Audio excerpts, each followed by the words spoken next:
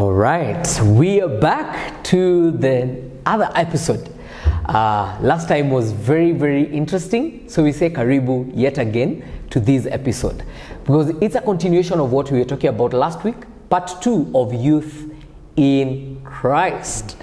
And we had interesting conversations about marriage. Some of the things youth are thinking differently. Vasectomy has become a real thing. IVF, where people don't even need a man. Ladies don't even need a man. The doctor can work his magic to get you pregnant. And so all these things. And we said that because it was the idea of God, we need to, there's some things that cannot change. But we said, there are some things that we need to change even as the body of Christ to be able to reach the youth better. But before we delve into more top ideas and the topic of the day, I want to allow my guests to say hi to you and welcome you back, to this episode. So please say hi to our viewers. Hello, welcome back. We are glad to have you. And for sure, you're going to be blessed by listening to this episode. Absolutely. And so it is great to have you join us and be with us. And so I'll allow Japheth now to take us through, from his perspective, some of the things he feels are benefits of someone being young, but they're in Christ. So that we get away from this mentality that if you're young and you're in, salvation and you love God, you're missing out.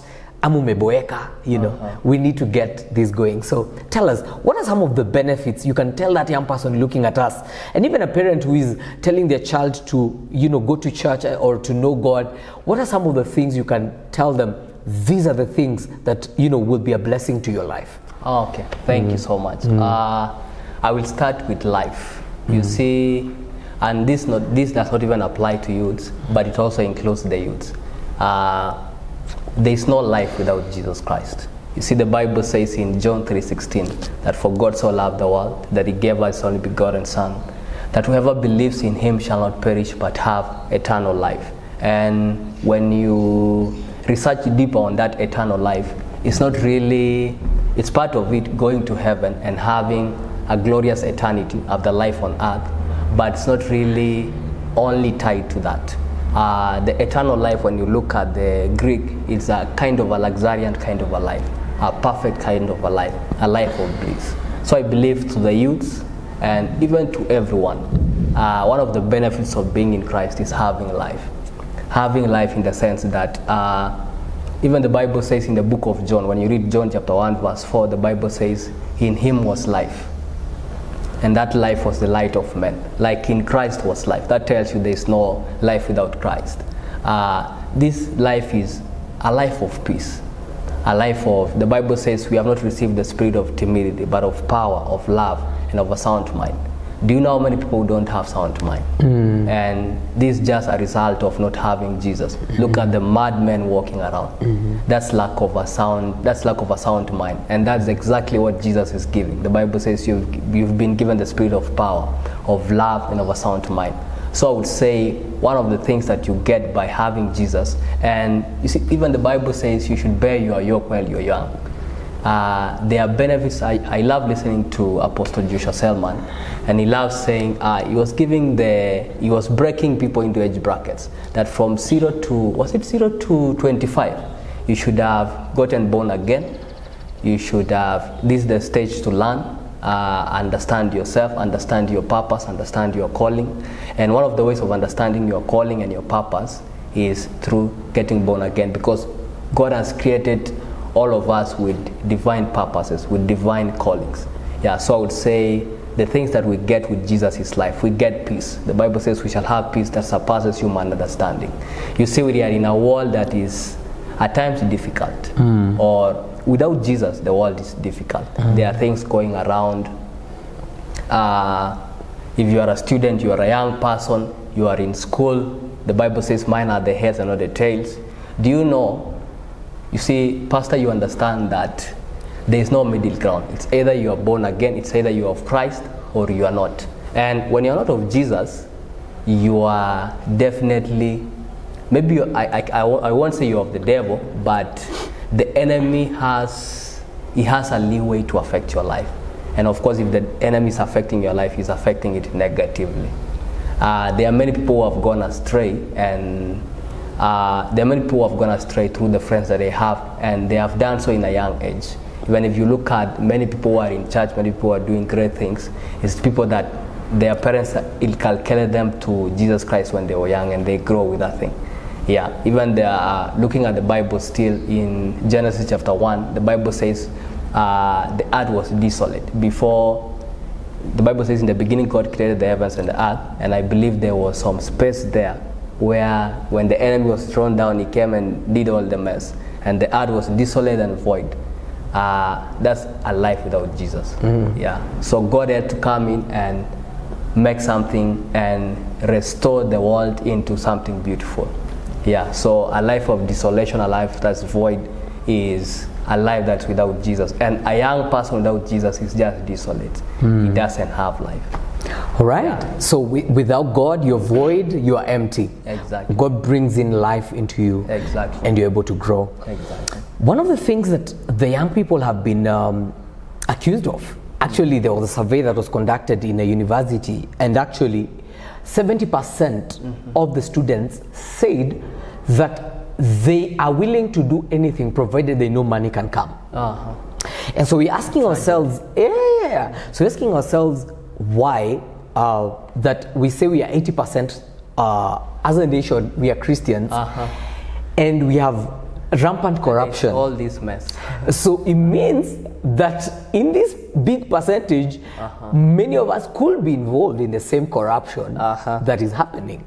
And so the big question is the whole mentality of get rich quick. That's why everybody is thinking, you know, if online trading is the thing, and nothing against online trading, because there are some people it's working for them who are using the right channels, betting, you know, sponsors, you know, sponsors and Ben 10, you know, and all these kind of things where, you know, ladies are willing even to, you know, go with anybody, whether it's the age of their father or grandfather, provided they are getting money, they're okay with that. Let's talk about materialism and how you can avoid that path and still, you know, get somewhere in life. And actually, you know, because money is not bad, it's the love of money that is the root of all evil. It is not money that is the root of all evil. Let's talk about, you know, materialism. Thank you for that question. Yes. I'm thinking, you see, I believe the word of God answered all things. Every question that we have, is it about money, can be, the solution thereof can be found in the word of God. Allow me to talk about wealth and prosperity, because there is a right way to achieving anything in this world, and I believe Jesus is that right way. Let me talk about principles. They are biblical principles that if you follow them, you are guaranteed to get the right direction. And unfortunately, many people don't know these principles. And this question of the issue, you know, I was in the university, and life can really be tough. And I believe this is because, you see, it's good to have Jesus, especially we are talking to young people. It's good for them to have Jesus now, because how they live their lives will affect how their children will be living. So I believe the issue of sponsors, many a times people can be lacking, and it's wrong to have a sponsor. Allow me just say that the Bible says in the book of Deuteronomy 8 verse 18 that God gives us the power to create wealth. God gives us the power to create wealth. Even the Bible says in, is it 2 Corinthians, that God became poor. Is it 2 Corinthians 8 verse 9? Yes, if I'm not wrong. 2 Corinthians chapter 8 verse 9. That Jesus became poor, that he was rich, but he became poor so that through his poverty we might become rich. God is after making us rich. God is not happy with us being poor. God is not happy with us going to all those negative sources of money, doing all the wrong things to have money. And I just want to say that you can get money through doing the right thing. You can get money through fulfilling your purpose. You see, there are people who are, like for this, what we are doing right here, there's someone shooting us. There's someone behind the camera shooting us this video. When you do, you get money by solving a problem. So there are many good ways of There are many good ways of having money. Money is not a bad thing. The love of money is, as you said, is the wrong thing. There are many good ways of having money. Don't compromise to get money. It's wrong to compromise because God has already blessed you. The Bible says, blessed is the man who walks not in the counsel of the wicked, who does not stand in the way of sinners, who does not sit in the seat of mockers. So you see, there's blessings right there by walking in the ways of God. I believe if one would give himself to biblical principles, in fact the Bible says the hand of the diligent shall rule. Proverbs 12 verse 24. The Bible says that lazy hands makes one poor, but diligent hands, they bring wealth, they bring richness. So I would just say there are good ways of having money. One of them is just be diligent. There's no need, you know, they normally say the end just justifies the means. Why get money through the wrong means? And let me not mention names. Why get money through the wrong means and then regret later? For me, you would rather suffer while you go through the right channels and have a fulfilling life and a great life in the future. So just God wants you rich. God wants you prosperous, and He has outlined ways in His word where you can be prosperous. One of them is just being diligent. If we are talking to young people, we are young people. Like for me, I'm an engineer. I play the keyboard. Just look at when the Bible even says that God is giving us the ability to produce wealth. That is in line moving with the Holy Spirit, and the Holy Spirit will be able to pinpoint to you the avenues or the loopholes through which you can fill those loopholes and get money in the result. Yeah. Amazing. I like it that you've mentioned that money is a solution or a product after, you know, solving someone's problem. You get money by providing a solution to an issue. Yeah, so the issue is focus on solutions. Yeah. And more than that, of course, getting skills that will offer these solutions. And be patient. Yes. If you are having food tonight, it's okay to have food. It's okay to have one shot. If you are diligent and walking in the right ways, next year you won't be having one shot. Next year you won't be just having food. You'll have more than enough. Just be patient. There's no need to drive a Land Cruiser only to end your life in suicide because of the bad things that you've done in driving this Land Cruiser. Yeah. Amazing, amazing. I think that's a very excellent point, and even a good place to end and emphasize on that life is about seasons. Yeah, exactly. There are some people who think because I'm suffering today, tomorrow I'll not live well. So you even think I am where I am. Because I've slept hungry, I'm a poor person. But where you are does not indicate who you are and where you can be. Going. Yeah. So I think that's an important place to end, and also to understand that overall it is God who enables us. It is not you yourself who give yourself health and life and even ideas. So your ideas will be fueled by the grace of God. So let's depend on Christ. Youth in Christ. Are you in Christ?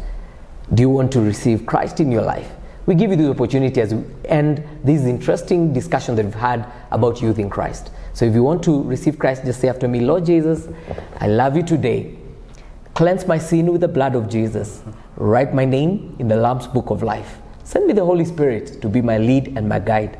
From today, I believe my life will never be the same again. If you made that prayer, know that you are born again without a doubt. Join a Bible-believing church. Welcome at PCA Dome if you can.